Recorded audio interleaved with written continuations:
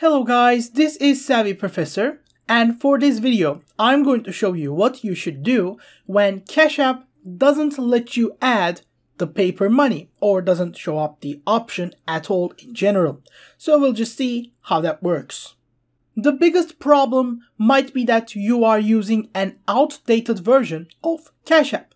When you do that, you might not see the add paper money option, or when you try that, it might not work. So update Cash App to the latest version.